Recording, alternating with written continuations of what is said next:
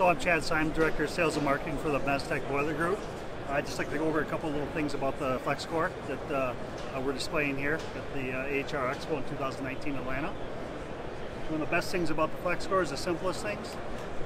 We got a light. We got a light in the cabinet so that it makes it extremely easy to troubleshoot, to wire, for buildings automations come in, land their wires, and for the technician to work on the boiler. So we use the Honeywell 7800 Flame Safeguard for the control of the burner, and then for controlling the boiler we use what we call heat net. Heat net can control 16 boilers. We can cascade hybrid systems, so condensing, non-condensing systems.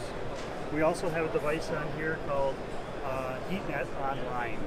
What that does is when we hook that boiler up to the building server, we can broadcast 230 points of data every minute to a web, and with that we can help people run their boilers better. We can identify problems and issues real time. Rather than reacting, we're in front of the problem or issue. We help people run their boilers more efficiently, prevent cycling, and or make them run in a condensing mode longer.